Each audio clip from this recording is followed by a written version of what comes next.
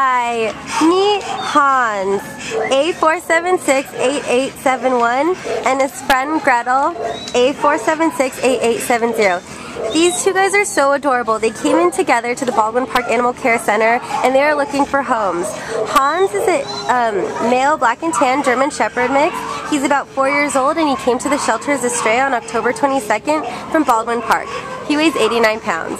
Gretel is a female tan and black German Shepherd mix. She's about 8 years old, so she's a little older, and she came to the shelter as a stray on October 22nd from Baldwin Park. She weighs 62.5 pounds.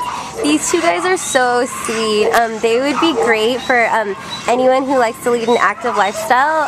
Hans especially loves to go out on walks and hikes and stuff like that. And Gretel is just a sweetheart. As you can see, they are very bonded. We love to see them go together, but at the same time, they can be adopted out separately.